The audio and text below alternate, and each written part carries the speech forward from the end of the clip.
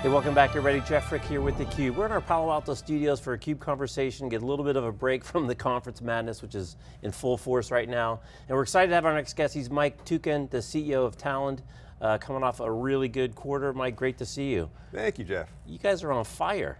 You know, it's a great time to be in the data business right now. So give us a little update. What's going on recently? You've got a big show coming up. I imagine there's lots of announcements that are going to come out that you probably can't tell us about at the show. But go ahead and give a plug. It's coming up really soon and let's get into it. Yeah, exactly. So just in a couple weeks, Talend Connect in London on the 15th and 16th, and Talend Connect in Paris on the 17th and 18th. And Talend Connect is our user conference. So we'll have hundreds of people there, a lot of partners there. We'll roll out a whole bunch of new product announcements and talk about a lot of the great stuff that our customers are doing with Talend. So you've got an interesting way to kind of package up what you guys do in a really simple way. And that's, you said before we turn on the cameras, the first mile. You know, there's always so much conversation about the last miles, not necessarily in data, but in you know, getting cable to your home and broadband and this, that, and the other. But you talked about the first mile. Arguably, that's a lot more important than the last mile. Well, you can't even get started on anything else until you solve the first mile problem, and that's what we do. And the problem is, right now, every single customer in the world is waking up to the power of data, and they need to be data driven. They know it can make a huge difference in their business, and competitively, the market leaders are all incredibly data driven, and if companies aren't equally data driven, then they fall behind. And so there's an incredible surge of interest in data driven, becoming data driven right now. The challenge that everyone faces is, in order to get started down that path, your data is locked up in a lot of different places. It's dirty, it's inconsistent, and until you bring it together, clean it up, and make it consistent, you can't do anything with it. That's the first mile. That's what we do.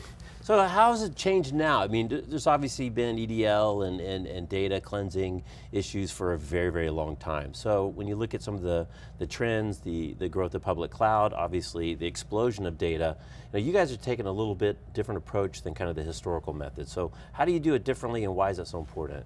From our perspective, we made a bet about 5 years ago when I joined that the entire landscape, the IT landscape, was being reinvented from the ground up. Not just the data world for sure, but the entire IT landscape was being reinvented.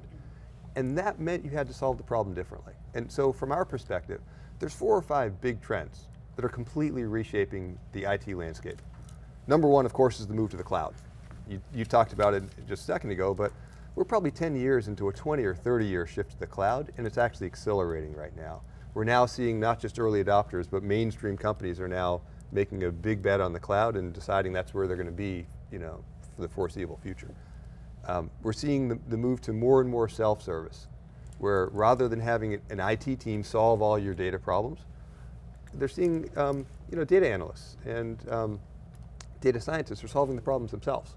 And so creating a world where all of those different roles can play together in a team sport kind of way is an important way. It's moving to more and more real time, right? Everything back 10, 20 years ago used to be done in batch. So, at the end of the day or end of the week or end of the month, you collect a whole bunch of stuff and package it together and crank it through. But, think about today's applications, right? The expectation is it's done in real time. If you make a deposit in a bank, you expect to look up the bank balance and see it right there. You don't expect to see it there the next day. Right? You expect your apps to be immediately responsive. That's real time, right? It's now this ubiquitous expectation. And that means that data integration needs to follow that. Tightly connected with that is the move to machine learning, right? Companies now don't want to do all of the analytics and insight generation with a whole bunch of people looking at data. Because machines can do that a whole lot better, right? Machines are really, really good at finding patterns. And so those are some of the big trends that we see that are completely reshaping the landscape. So clearly, data integration today is just very different than where it was 5 or 10 years ago. It's so funny, we go to a lot of shows and there's always a lot of conversation about innovation. How do you innovate it? And to me, one of the really simple answers, not necessarily simple to implement, is you give more people in the organization, more access to more data and the tools to manipulate it, and then ultimately, hopefully, to make decisions, based on that output. So it is, kind of unlocking it. It is, giving more people that access. You talked about self-service and cloud, and really pushing that out. And then the other funny thing, you talk about real time.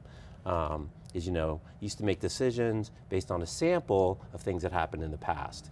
Now, with the capacity of the machines, the complete, basically infinite capacity from an individual company point of view of a cloud application, now hopefully I'm making decisions on all the data while it's happening. Completely different way. Yes, yes, and as a matter of fact, the outliers sometimes are really an important part of the data.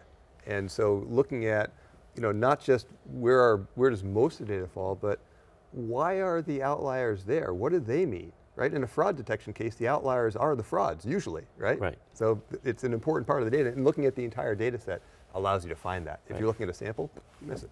So as we look forward to machine learning, kind of the last part of your 4 key drivers, that's a big impact on the way these things work. So my favorite little example on machine learning and AI is the new Google Gmail, on that little tiny response that it suggests that on your reply, which seems relatively straightforward, right? Thanks, I'll get right back to you. They're relatively short usually. But the amount of machine learning and artificial intelligence and data analysis that goes into the generation of my 3 responses versus your 3 response options back to me is pretty phenomenal. And you guys are now going to be able to bake that into all types of different type of processes. That's right, and that's right. And you described a really cool consumer scenario around email, but there's a bunch of commercial scenarios around things like predictive maintenance. GE with its big gas turbines. If that thing goes offline at the wrong time, it can be really expensive. Right. Because then you have customers that are out of service, and it turns out it takes hours to spin up a new gas turbine that might be sitting idle. But if you can do it in a maintenance window, it's just not a big deal at all. Right. And so if they can predict when parts are about to fail, that's a savings of literally billions of dollars across their installed base. We have one of the major car companies did a really cool analysis around predicting potential recalls based on, in manufacturing, as tools were starting to go out of alignment. And what they could do is start to track and say, if it gets more than this far out of alignment, the odds of a recall go up dramatically. And so now is the time to intervene and readjust that tool, because a recall is a very, very expensive thing. If you can fix it up front in the tool, you're saving millions of dollars. Right. Fascinating examples of real world industrial scenarios using machine learning. Right, and disconnected kind of data sets that actually are tied together in hindsight, but probably the person who's responsible for keeping that machine up and running isn't really thinking about the impact to the company if there's a recall on that particular model of car. Yeah, exactly. Who would have known that the tolerance, the acceptable tolerance was exactly this, right? How would you set that in advance? But it turns out when you actually start running the correlations and throw some learning algorithms at it, you can really start pinpointing it and say, for this tool, it's this. For this other tool, it might be something else. So the other kind of big trend that you didn't mention in this explosion of data is using so many more data sets. Going beyond the data that you own, that you generate, that you create, and pulling in a lot of this external data, whether it's weather data, whether it's social sentiment data.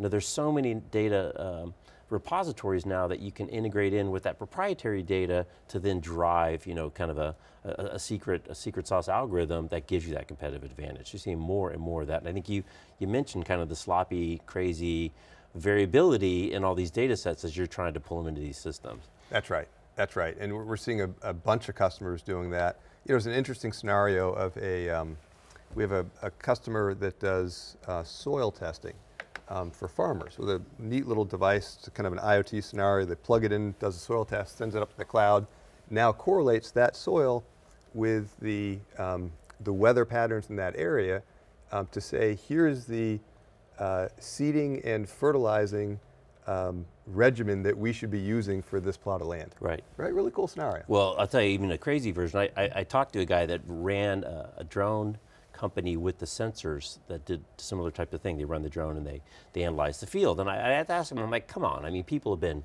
sampling fields forever. This can't be new, right? And it feeds back to their little Monsanto engine or whatever that tells you what to do. He goes, yeah, but here's what's different, Jeff. Again, we used to take a sample.